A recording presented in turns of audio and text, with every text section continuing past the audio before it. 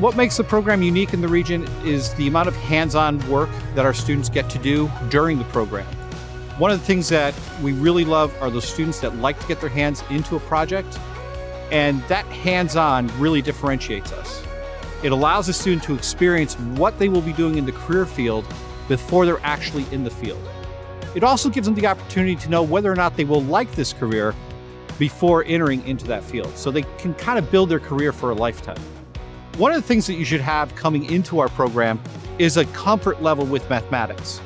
You don't need to be an expert with math. The math that we'll teach you is math that you will apply in our labs, as well as in your future career. But you need to have that comfort level.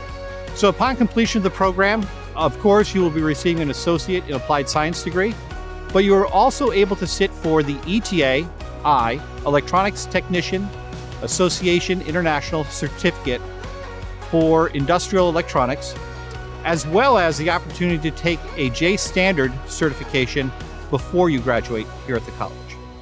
As an electronics technician or an electronics engineering technician, you're able to pick up positions as automation technicians, instrumentation technicians, radio broadcast engineering technicians, as well as bench techs in facilities such as Toby Hanning Army Depot or Lockheed Martin.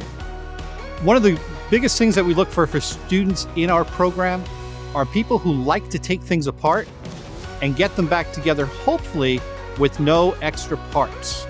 On a daily basis, we do wind up taking things apart, and when we're done, we have to make sure that everything is back together, that the unit we've been working on is sound, and that we're able to test it and put it back into service.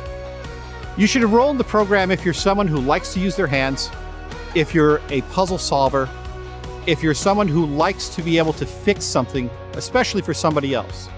So if you like being somebody's hero, if you like being that go-to person, this is probably a career field for you.